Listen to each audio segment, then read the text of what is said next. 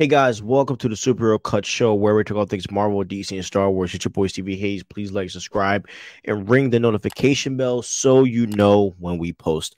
So today I'm here to talk to you guys about the Ahsoka Show episode 7. This is not a breakdown. I'm going to be dropping the breakdown on Thursday, which is tomorrow. Today I just wanted to give just my reaction to this episode and just tell you some things that that I liked, some things I didn't like, and how I felt. And mind you, this is no notes. This is straight off of the dome. This is my instant reaction of the Ahsoka show. So, all in all, this is definitely probably the least my least favorite episode out of all of them. Not saying that the episode is bad, but I was just expecting a lot more, and this episode didn't really move the narrative at all for the story. The story feels like it's like stood still, if that makes sense. But I do want to talk about some things that I did like and some things that I got right. So, an insider was dropping leaks literally months ago, talking about the fact that Ezra was not going to be a lightsaber, but that he was going to have this force slash karate deal going on. I dropped that leak months ago, and I got roasted for it. Well, that leak was true, and we see in Ahsoka episode 7, that just came out, that Ezra does have that. And that also is connected to something that I didn't like in this episode.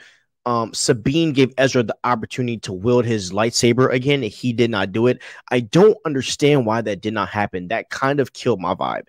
And I get that he's most likely going to wield it again in episode 8, but still, it's like this is a perfect way to get characters, back up to get fans to be back into the whole Ezra Bridger thing, and you don't let him wield the lightsaber. That kind of blew me a little bit. I was a little like, bro, like that.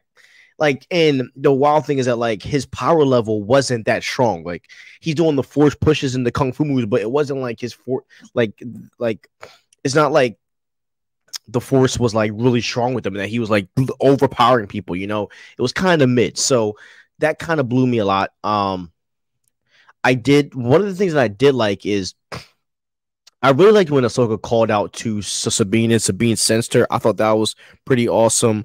I loved that the intro when Hera is going at it with the senator dude. That was dope. And then the show kind of goes into Ahsoka flying onto Peridia again to all the ship battles. I thought all that was super awesome. But as I said, and then on top of that, right, one of the main things that I wanted to figure out is like, what the hell is Baylan trying to do, right? And we see that Baylan lets Shin kind of go on her own to go and capture Ezra and Sabine. He was like, you go and be like high ranking in the order. I have another task that I need to accomplish. And I thought that we were going to see what Baylan does, but obviously Baylan doesn't do anything. He just sits back, waits for Ahsoka, and then they fight for a little bit, and then that's it. I mean, this like when you drop a fire episode like the last one, fans are kind of expecting a lot of the needle to move. Definitely when it is the episode before the last one for the season. This to me felt like a filler episode. It was just a bunch of action, which I don't have anything against. I love action, but like at least let it like move the story along. And to me, it felt like the story wasn't really moved in this. No, it didn't feel like the story was not moved like literally at all in this episode. So yeah, I was very disappointed in like the execution of it and all that jazz. But some of the good takeaways, I guess we could take away is that Ezra, Sabine, and Ahsoka are reunited together, which is also we got to see the clones in action. That is another thing that I do want to talk about. The fight choreography was kind of weird. Star Wars theory always talk about we need Nick back.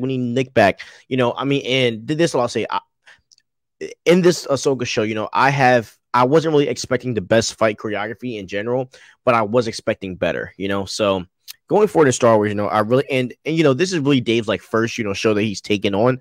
And I do believe that the more comfortable Dave gets, the better the fighting will get too. So, I mean, I'm not really tripping about it, but it isn't as great as it should be, So, but yeah, the show, the episode was good. I would rank it like a 7 or 8 out of 10. And that's pretty high because, as I said, it wasn't bad content. It's not like it was all terrible. It's just that with the big setup of episode 6, to go into episode 7 and it be kind of a filler episode, it kind of blows. So, I mean, I am excited for episode 8. And as I said, I'm going to rewatch it again before I do this breakdown and really dig deep into it. But, you know, off of the first reaction, like, it's not this literally probably the worst episode. And like, when I say worst, like, it's not bad. It's just like all the other episodes are so good that this is like, you know, in that lower tier for me. So that's what I felt about it. Tell me what you guys think, man. Please like, subscribe, and ring the notification bell. Have a wonderful day, and peace out.